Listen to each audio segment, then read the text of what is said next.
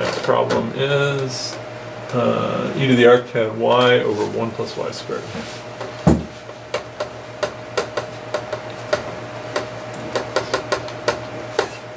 Alright, so this one isn't too bad. So here you can, u is arctan y. So du is 1 over 1 plus y squared. And that kind of gets rid of everything in the problem. It just turns into the integral of e to the u du. dy here. Okay. So this turns into e to the arctan y. Let's see. Very good. All right. So what are the ideas here?